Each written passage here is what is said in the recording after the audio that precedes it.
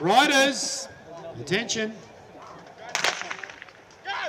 As they push off the fence and away they go. So our middle marker are our ladies, and they're led out by Amalia Langham. Then we go to Emily Walker and Suzanne Stratus, and I've got 3 to go.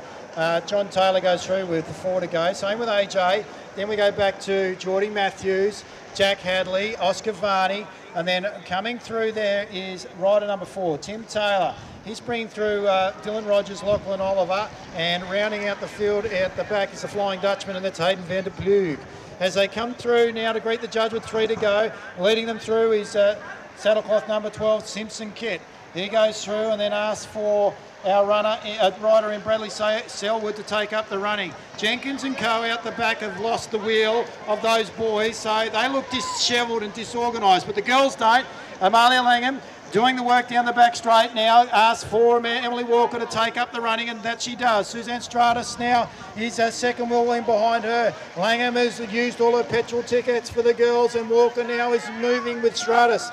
Girls, if you can keep yourselves organised, I think you're in with a real shot of this. Away they go now. Selwood now leads them through. Then from the saddlecloth number 22, Simpson Kit with the way to go. And they're on there. Emily Walker now goes through and leads them through. There's a bit of consternation with regards to whether on the final lap. John Taylor and then Aaron Jones and Timothy Taylor taking it through. Jack Hadley goes up nice and wide. Dylan Rogers then to Lachlan Oliver. Then we go back to Hayden van der Ploeg. Then we're back to the 2 boys from Burnie. So that's Jordan Matthews and Oscar Varney.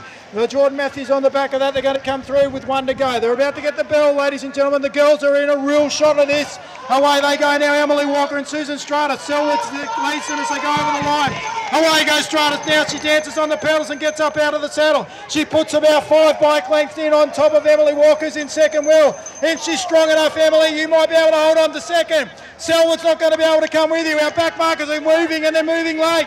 Here comes Dylan Rogers from Hobart. He's motoring down the back straight.